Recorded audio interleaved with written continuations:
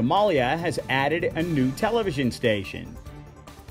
Information Minister Osman Dubbe cut the ribbon at the official opening of the Arlaadi Media Network on Tuesday. Justice Minister Mohamed and Planning Minister Gamal Hussein were also present. The event was held at the Jazeera Hotel near Mogadishu's international airport. Arlaadi has previously been reporting news online. In recent days, they've been posting music videos to build excitement for the launch.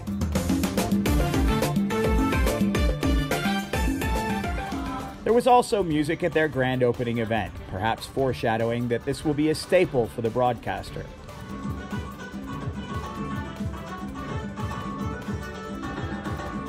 Their unique selling point is that they broadcast in the Ma'ay dialect.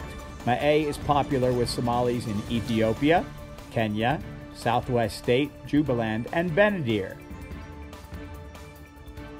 There have been test broadcasts since they did a soft launch in May in Mogadishu. Congratulations from supporters and new viewers have been pouring out online.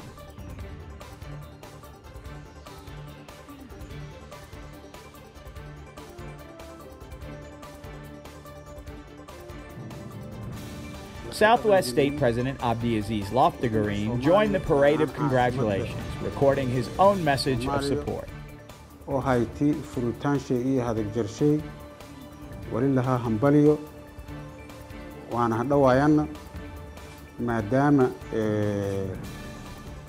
Arlaadi's past news reports have not seemed to favor anyone in politics, although one of its prime benefactors is Senator Ilyas Hassan, who attended the launch.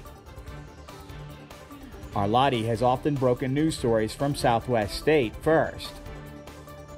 The group will also offer audio content on the Mega Radio at 89.0 on your FM dial.